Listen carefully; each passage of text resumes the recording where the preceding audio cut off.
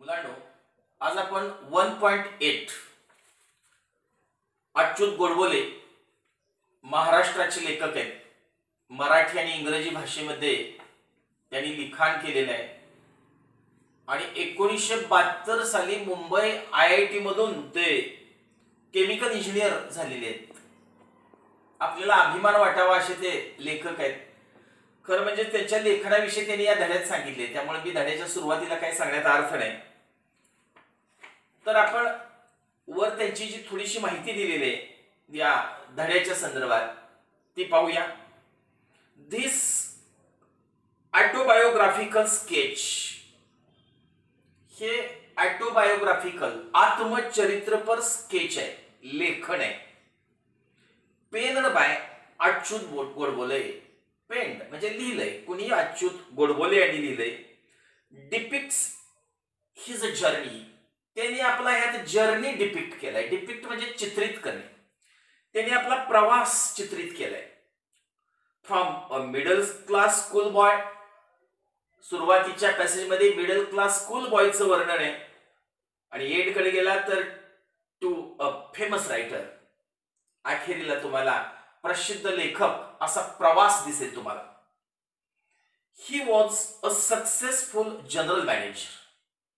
ते यशस्वी असे general manager होते of Patni computer systems he company. इथं जनरल मॅनेजर म्हणून काम केलं त्यांनी. ही headed many other reputed companies. त्यांनी रिप्युटेड कंपनीज, फेमस रिप्युटेड म्हणजे कंपनीमध्ये हेड म्हणून काम केलेलं आहे. अँड लॅटर, आणि त्यानंतर बिकेम अ फेमस रायटर. त्यानंतर ते प्रसिद्ध लेखक झाले, फेमस रायटर झाले. द प्रेझेंट रायटर, हा सध्याचा जो लेख आहे आता आपल्याला 12वीला दिलेला, discuss his a quest for excellence. यामधून आपल्याला चर्चा केलेली आहे की त्यांची क्वेस्ट कशी होती, कशी तहान लागली होती त्यांना एक्सलन्स बनण्याची, उत्कृष्टतेची. How he developed a thirst, कशा प्रकारे त्यांनी थर्स्ट डेव्हलप केली, कशा प्रकारे त्यांची तहान त्यांनी वाढवली फॉर नॉलेज, ज्ञानाची तहान त्यांनी कशी वाढवली. ही डिस्कसेस ॲट लेंथ, आणि त्यांनी लेंथ मध्ये विस्तृतपणे चर्चा केलेली आहे. द इन्ग्रेडियंट्स, कोणते घटक लागतात, इन्ग्रेडियंट्स कोणते लागतात. इसेन्शियल्स म्हणजेच आवश्यक घटक कोणते ऑफ सक्सेस, यश मिळवायचं आहे ना, काय इसेन्शियल आहे. And the ways to achieve it, आणि यश मिळवायचं कसं, त्याचे मार्ग या पाठामध्ये त्यांनी सांगितलेले. चला प्रत्यक्ष पाठात काय बघा. व्होयेजिंग टुवर्ड्स एक्सलन्स, प्रवास. व्होयेजिंग म्हणजे ऍक्च्युली जलप्रवास असतो. संत गतीने ह्यांचा प्रवास कसा एक्सलन्स कडे गेला बघा. लेखक सुरुवातीलाच म्हणतोय, I had a very simple upbringing. Upbringing म्हणजे पालन पोषण. माझं अतिशय साध्या प्रकारे अपब्रिंगिंग झालं, पालन पोषण झालं. We were a lower middle class family. आमची फॅमिली मिडल क्लास होती आणि त्यात पण लोअर मिडल. आवर 300 स्क्वेअर फूट हाऊस, आमचं 300 स्क्वेअर फुटाचं जे घर होतं, म्हणजे छोटं घर, डिड नॉट, तिथं नव्हतं त्या घरात 300 फुटाचं घर आणि तिथं काय नव्हतं. Even have a basic amenities, अगदी साध्या साध्या बेसिक मूलभूत ज्या सुविधा आहेत, अम्युनिटीज आहेत, तेही तिथं नव्हत्या. सच ॲज अ फॅन, आमच्या घरात फॅन नव्हता.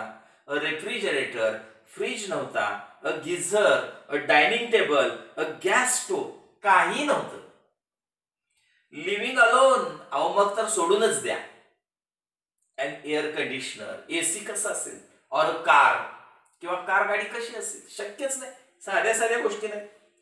It was only when I entered the college, आणि जेव्हा मी कॉलेजमध्ये एंटर केला, मी 11वीला प्रवेश घेतला म्हणूया आपण, तेव्हा अगदी तेव्हा that I got a watch, तेव्हा मला घड्याळ मिळालं, रिस्ट वॉच. मनगडातलं घड्याळ मिळालं. And we got a dining table, आणि आमच्या घरी आम्हाला डायनिंग टेबल मिळाला. अँड अ गॅस स्टोव्ह, आणि मग गॅसची शेगडी आली ॲट होम घरी. नेव्हरदिलेस, तथापि जरी आमची पार्श्वभूमी लोअर मिडल क्लासची होती तरीही नेव्हरदिलेस कल्चरली, सांस्कृतिक दृष्ट्या I had a rich childhood. सांस्कृतिक दृष्ट्या माझं चाइल्डहुड अत्यंत समृद्ध होत. आमच्या घरी संस्कृती खूप चांगली होती म्हणतो तो. पोएट्स लाईक विंदा करंदीकर, विंदा करंदीकरांसारखे कवी, मंगेश पाडगावकरांसारखे कवी अँड वसंत बापट यांच्यासारखे कवी use to visit our home. Use two means always, नेहमीच ते आमच्या घरी भेट द्यायची. अँड फॉर आवर्स, आणि कित्येक तास आय कुड लिसन, मी ऐकू शकत होतो. To the discussions about poetry, ते पोएट्री विषयी चर्चा करायचे ते वडिलांच्या बरोबर, आणि मी ते ऐकायचो. And literature, Marathi and English या दोन्ही लिटरेचरची, मराठी वाङ्मय आणि इंग्लिश वाङ्मयाची चर्चा चालायची, मी ऐकायचो. पुढे लेखक सांगतोय, दे use to talk about Keshavsut. ते नेहमी केशवसूतांविषयी बोलायचे. मर्ढेकरांविषयी बोलायचे. हे कवी आहेत सगळे, Shakespeare, Charles Dickens and Thomas Hardy, म्हणजे देशी आणि विदेशी लेखकांच्या बद्दल बोलायचे. I did not fully understand there discussion. मला त्यांचं डिस्कशन कळायचं नाही. इन डेप्थ, म्हणजे अगदी खोलवर, शब्द त्यांचा मला कळत होता असं काही नाही. But I was immensely impressed. पण मी अत्यंत प्रभावित झालो, इम्प्रेस्ड झालो ह्यांच्या चर्चा ऐकून. We also wear lucky. खरं म्हणजे आम्ही लकी होतो, आम्ही भाग्यशाली होतो to have Pandit Kumar Gandharva, Pandit Bhimsen Joshi and Pandit Jasraj, हे महान म्युझिशियन्स म्हणूया आपण, व्हिजिट आवर प्लेस, हे आमच्या घरी भेट द्यायचे and talk about Indian music, आणि ते भारतीय संगीताविषयी बोलायचे. टिल लेट नाईट, अगदी रात्री उशिरापर्यंत बोलायचे. ऑर समटाइम्स डॉन, आणि काही वेळेस पाटेपर्यंत बोलायचे. दिस इज हाऊ, आणि अशा प्रकारे अँड व्हाय, आणि म्हणूनच आय डेव्हलप्ड माय इंटरेस्ट. माझा जो इंटरेस्ट वाढला कशामध्ये, इन लिटरेचर, वाङ्मयामध्ये माझा इंटरेस्ट वाढला, त्याचं कारण हे. अँड म्युझिक, आणि संगीतामध्ये माझा इंटरेस्ट वाढला कधी, ड्युरिंग माय स्कूल डेज, अगदी माझ्या शालेय जीवनापासून मला संगीताविषयी आणि मला या चर्चेमुळं माझा वाङ्मयाविषयी इंटरेस्ट वाढलेला आहे. I did not and even today don't, I did not understand, मला समजत नव्हतं. And even today don't understand, आणि आजही मला समजत नाही काय, द ग्रामर ऑफ म्युझिक, ते म्युझिकचं शास्त्र मला काय समजत नाही. But I begin to love it, परंतु मला ते खूप आवडते, खूप आवडायला सुरुवात झाली. ट्रिमेंडसली, खूप मोठ्या प्रमाणात आवडत होतं. सिन्स देन, अगदी तेव्हापासूनच मला ते म्युझिक आवडत होतं. त्यातलं काही व्याकरण मला कळत नव्हतं. Most of the times, पुष्कळदा, the topics of discussion, जे चर्चेचे विषय होते ॲट आवर होम, आमच्या घरी ज्या चर्चा होत्या, वेअर अबाउट म्युझिक, आमच्या घरी संगीताविषयी चर्चा असायची. लिटरेचर, वाङ्मयाविषयी चर्चा असायची. पेंटिंग विषयी चर्चा असायची. स्कल्पचर्स म्हणजे शिल्पकलेविषयी चर्चा असायची, एक्सेट्रा. असे चांगले चांगले विषय होते. कुणाची चांडाळ चौकशी तिथं नसायची. आय कुड लिसन टू, आणि मी ऐकायचो, द डिस्कशन्स अबाउट व्हॅन गो विषयी मी चर्चा ऐकायचो. मोझार्ट विषयी मी चर्चा ऐकायचो. अँड मायकेल एंजिलो, आणि मायकेल एंजिलो विषयी मी चर्चा ऐकायचो. महान लोकांच्या चर्चा माझ्या कानावर पडायच्या. It was because of such मिलिव्ह, या पार्श्वभूमीमुळं, या मिलिव्हमुळं अराउंड मी, माझ्या आसपास असणारे हा जो बॅकग्राऊंड होता, that I had a firm belief, या सगळ्या लोकांच्या चर्चेमुळे माझा ठाम विश्वास आहे, फर्म बिलीफ आहे, विच आय स्टील होल्ड, आणि जो अजूनही मी राखून ठेवलाय, अजूनही माझा त्यावर विश्वास आहे, that all arts R equally, सगळ्याच कला इक्वल आहेत, समान महत्वाचे आहेत, if not more important in our live than science and technology. तेवढं महत्वाचं सायन्स किंवा टेक्नॉलॉजी नाही, इतक्या महत्वाच्या ह्या सगळ्या कला आहेत. I had learn from childhood, मी अगदी बालपणापासून शिकलोय, that money does not mean everything in life. मनी म्हणजे सर्व काही नव्हे, जीवनात पैसाच म्हणजे सर्व काही नाही. इट इज नेसेसरी, हा तो आवश्यक आहे, पैसा आवश्यक आहे, बट इफ, पण जर at all there is something, सगळ्यात महत्वाचं काय, at all there is something which enriches our life, आपलं लाईफ एनरिच करणारं, एनरिच म्हणजे समृद्ध करणे, तुमचं आमचं जीवन समृद्ध करणारं कोण आहे, अँड पुट्स मिनिंग, आणि कोण आमच्या जीवनामध्ये अर्थ भरतोय, इन आवर एक्झिस्टन्स, आमच्या अस्तित्वामध्ये, आमच्या असण्यामध्ये खऱ्या अर्थानं अर्थ कोण भरत असेल, आमचं जीवन खऱ्या अर्थानं समृद्ध कोण करत असेल, इट इज द आर्ट्स. तर त्या कला असतात, म्युझिक ते संगीत असतं, आणि लिटरेचर आणि वाङ्मय म्हणजेच वाङ्मयामुळं, म्युझिकमुळं आणि आर्टमुळं आमचं जीवनाला अर्थपूर्णता प्राप्त होते. ते नसतं तर पैसा असूनही काही उपयोग नव्हता. दिस इज नॉट टू से, मला असं म्हणायचं नाही that I did not like science or mathematics, मला सायन्स आवडत नाही, विज्ञान आवडत नाही, मला मॅथ्स गणित आवडत नाही, असं नाही मला म्हणायचं. In fact I love this subjects, अर्थातच हे सगळे विषय मला आवडतात. हावेव्हर, तथापि I did not study them, तथापि मी त्यांचा अभ्यास करत नसायचो, only for scoring maximum marks in the examination, examination मध्ये जास्तीत जास्त मार्क्स मिळवायचे म्हणून मी त्याचा कधीही अभ्यास केला नाही. I use to study this subjects, मी त्या सब्जेक्टचा, त्या विषयांचा अभ्यास केला, और एनी सब्जेक्ट किंवा कुठल्याही विषयाचा मी अभ्यास केला, फॉर दॅट मॅटर, त्याचा अर्थ एवढाच होता, फॉर इट्स इनहेरंट ब्युटी, त्या विषयामध्ये मला खूप सौंदर्य वाटायचं, जन्मजात सौंदर्य होतं, इनहरंट ब्युटी होती, शाश्वत सौंदर्य होतं त्या विषयांमध्ये, आणि ते सौंदर्य उलगडण्यासाठी, त्या सौंदर्यासाठी मी अभ्यास करायचो. I found Newton's law of motion beautiful, मला न्यूटनचा जो गतिविषयक सिद्धांत आहे तो खूप आवडायचा, तो मला सुंदर वाटायचा. अँड पायथागोरस थेरम एलिगंट, आणि पायथागोरसचा जो सिद्धांत आहे तो मला अतिशय भव्य दिव्य वाटायचा, खूप तो मला आकर्षक वाटायचा.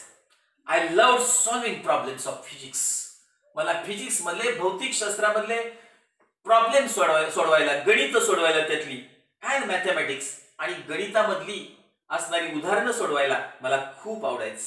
ऑफ द 9th स्टँडर्ड, 9वीतली मी उदाहरणं सोडवायचो. कधी? When I was in the 7th, मी 7वीत होतो तर मी 9वीची उदाहरणं सोडवत होतो.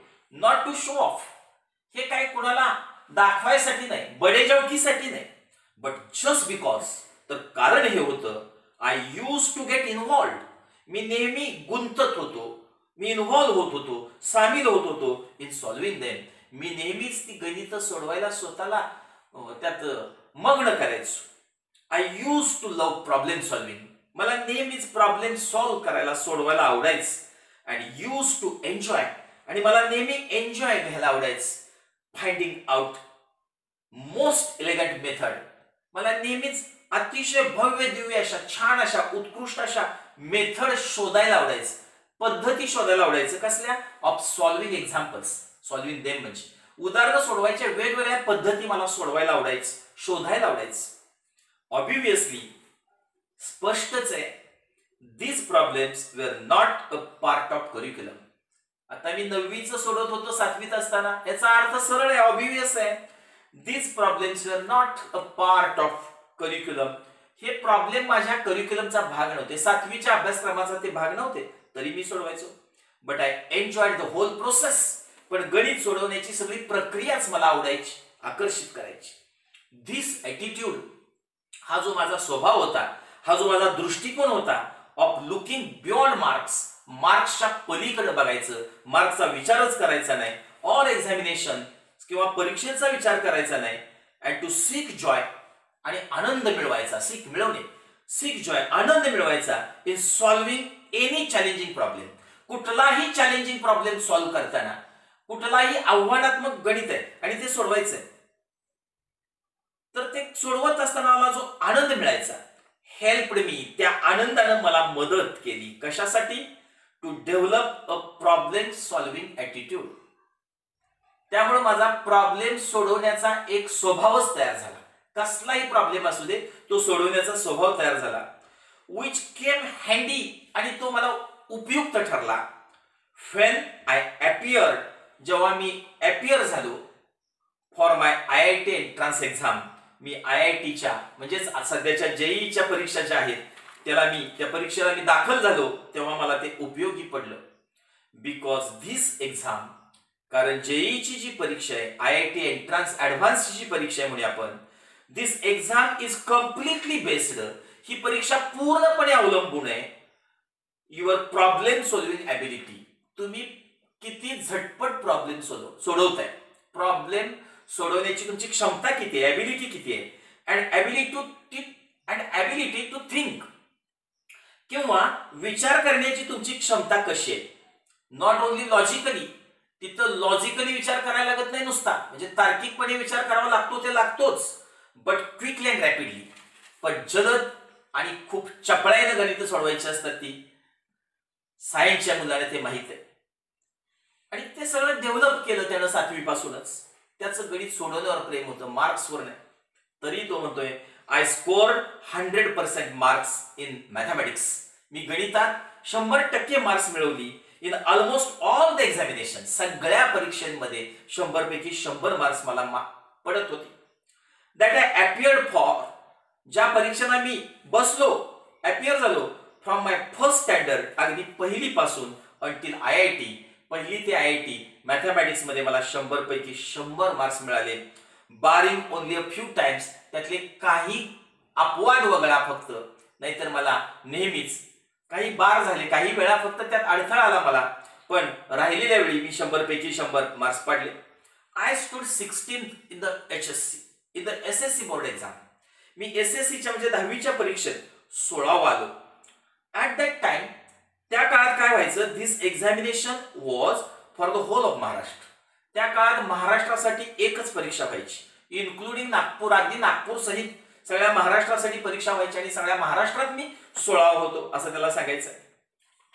And stood first in the university, आणि मी विद्यापीठात पहिला आलो, सोलापूर विद्यापीठात. इन ऑल सब्जेक्ट, सगळ्या विषयात मी सोलापूर विद्यापीठात पहिला होतो.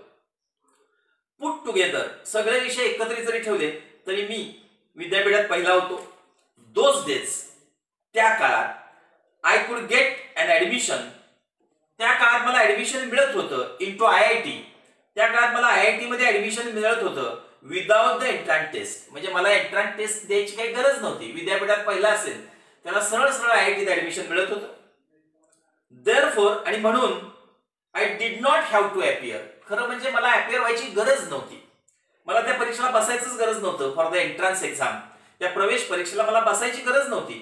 To get the admission for IIT साठी ऍडमिशन मिळवायला मला एंट्रन्स एक्झाम द्यायची गरज नव्हती. जो विद्यापीठात पहिला येईल त्याला सरळ ऍडमिशन मिळायचं. But no Badi in Solapur told me, पण सोलापुरात मला कुणीही सांगितलं नाही अबाउट इट, ही माहितीच मला कुणी दिली नाही. फॉर आय डाऊट, खरं म्हणजे मला शंका आहे, if anybody in Solapur ever new, कुणाला सोलापुरात ती माहीतच नसली पाहिजे. कुणाला माहित असेल अबाउट धिस रूल, म्हणतोय तो, या रूल विषयी कुणाला माहिती होती याची मला शंका आहे. कुणाला माहीतच नसेल कदाचित. देअरफॉर, आणि म्हणून I appear for the entrance examination, आणि म्हणून मी एंट्रन्स एक्झामिनेशनला अपियर झालो, प्रवेश परीक्षेला बसलो, and I secured a very good rank in the same.